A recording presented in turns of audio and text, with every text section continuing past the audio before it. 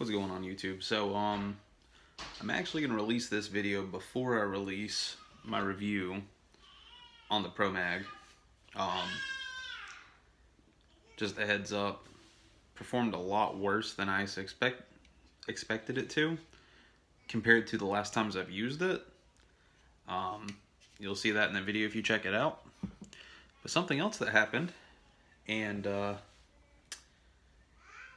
wasn't really expected. So before, I had an issue where this guy, my little green 80E laser here, it started sliding up a little bit while I was shooting.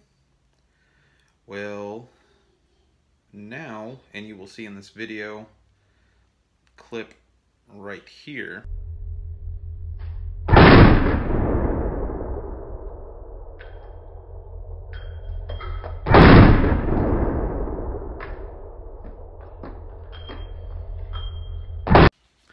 yeah, it came the whole way off, and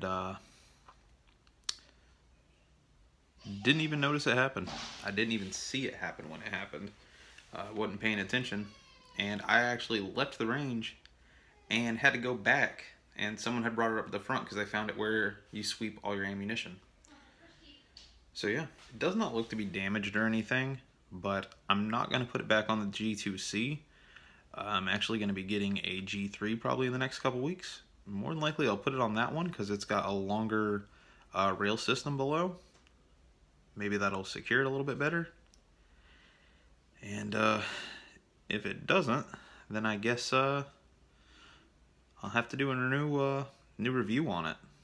But I'm going to assume user error on my part. But sure enough, yeah, it came right off. This is a quick update. Keep an eye out. My other videos made, I just haven't posted it yet, so my review on the Pro Mag will be up soon. I hope you enjoyed the video. I hope you enjoy all my videos. Watch my playlist. I have it all. Everything gun related on a playlist. I used to be a motovlogger, and I did some motovlogs. That's in playlists, and did bike mods, all sorts of different things. Check them out if any of that interests you. But other than for that, I am out.